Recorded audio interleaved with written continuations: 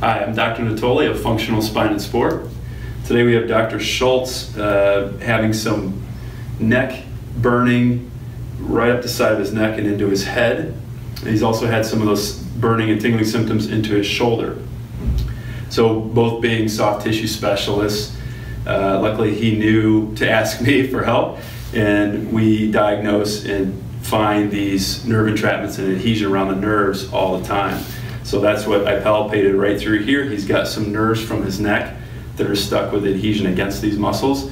So what we're going to be doing is manual adhesion release to unstick this adhesion along the nerve and relieve all this nerve tension.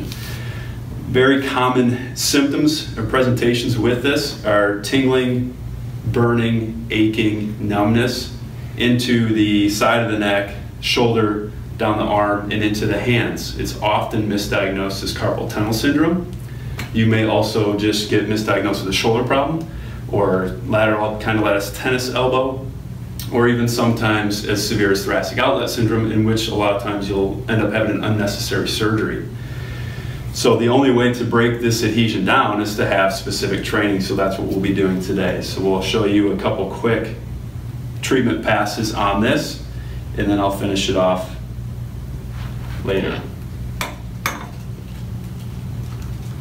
So here my thumb is right on top of the adhesion, and that's breaking down every pass. You have to have an expert do this. You cannot roll a ball in here. You cannot have somebody massage this. You cannot have an adjustment in here.